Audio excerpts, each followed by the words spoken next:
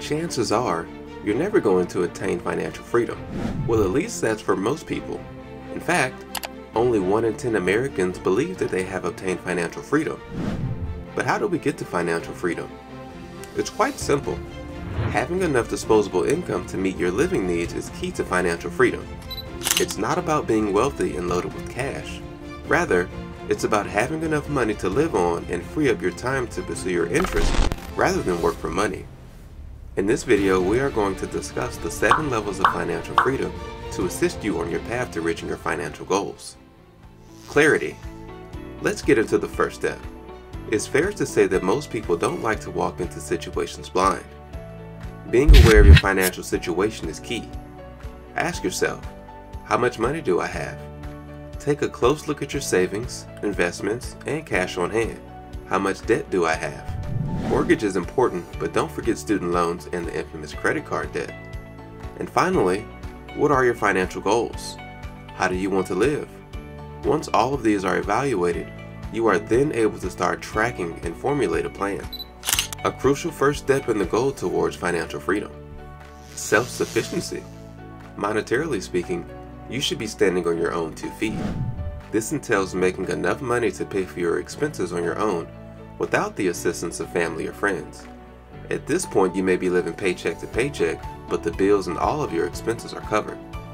This is the point that many Americans get to and remain.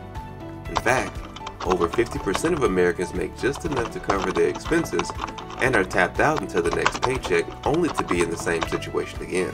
Fortunately, we are going to press on and not be a contributor to this statistic. Breathing room. This is the first point where we actually have some money left over after all expenses have been accounted for. But wait, this doesn't mean go out and blow it.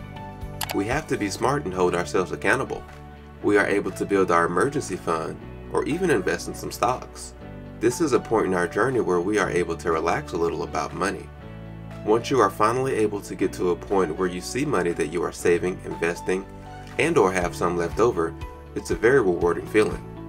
But don't get too comfortable just yet. We have to continue to make positive efforts on the road to financial freedom. Stability. When a person reaches level 4, they have paid off credit card debt and other high interest debt, and they have saved up an emergency fund that can cover 6 months worth of living expenses. Having an emergency fund helps guarantee that unforeseen events won't knock your finances off course. At this stage, you don't need to worry as you may have in the earlier stages. You've gotten great with your budget, your debt isn't as big as it was in the prior stages, and you're not constantly obsessing over your next payday. Money is now a tool that you can use to create the future you've been dreaming of, not just a safety net. This is the time to think about investing in assets other than retirement accounts, such as real estate for rental purposes, or perhaps a business of your own. Flexibility. People who reach this stage have at least 2 years of their financial lifestyle covered by your income.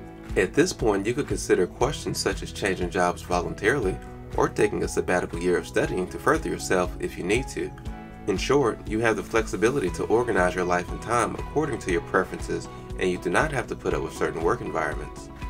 You are no longer in the rat race and are able to take more control of your life and do what you want with your time. You are also able to pursue further investments, allowing you to ultimately get to financial independence. Once you are financially independent, you won't need to work to support your way of life. You will need to amass significant wealth or establish additional revenue streams in addition to your salary or self-employed work in order to get to this point. You will be able to support yourself with the money you save and the additional passive income streams you've established. Either way, being financially independent does not require you to give up your job. Actually, a lot of people who get to this stage keep working. They either do this because they have started a business and are now self-employed, or because they have found a job that they truly enjoy and that motivates them along the way in this stage of flexibility.